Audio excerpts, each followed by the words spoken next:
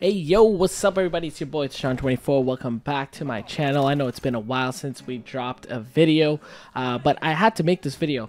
Every year it's the same BS. Call of Duty drops a game, Nvidia drops an update on whatever driver number we're at now, but the game always either crashes, stuttering issues. The newest one is packet lost. If you've updated your Nvidia driver to the newest version, you're going to experience a lot of lags and packet loss, and I'm going to show you how to fix that today. So I saw on Twitter my boy Kernil. He's not really my boy, but I'm going to say he's my boy.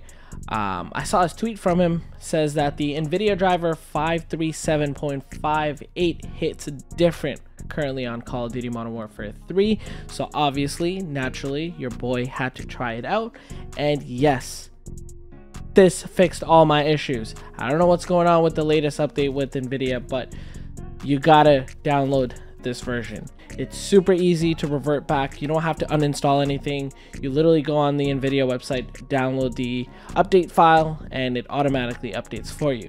So I'm going to drop the link in the description, but essentially what you're going to do is, and it was super easy for me to find it too, when you're on the nvidia.com /english-us/GeForce/driver/ you're gonna come to this page right here. This is where you can find all the latest and archive of the GeForce drivers.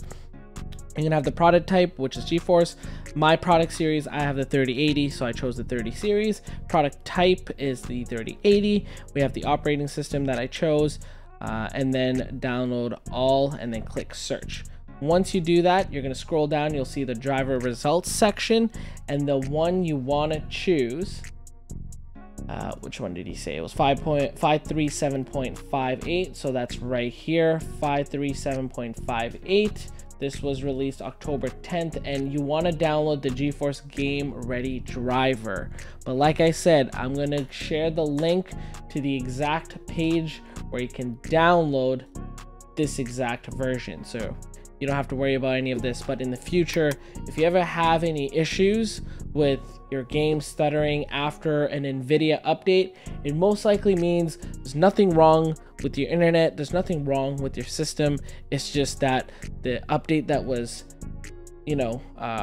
issued at the time must have been not perfect and probably wasn't tested for all the games. Usually when Nvidia pushes a new update, it's usually because there's a new game that just got released, and so the focus of that update was for that game that just released, but now your other games are experiencing issues. I don't know if that makes sense, but usually that's how it goes. So if you ever experience any issues, you'll be able to find all of the archive of updates. You can download any update you want to revert back to whatever version you were at. But again, like I mentioned, for the Modern Warfare 3, the best update I've seen so far is the driver version 537.58, and that's all thanks to this user right here. So make sure to follow him on Twitter or whatever, the X or whatever the hell it's called now. Anyways, just wanted to make this super quick. Drop a like, follow the page, subscribe. You already know what's up. I'll see you on the next one. Thank you.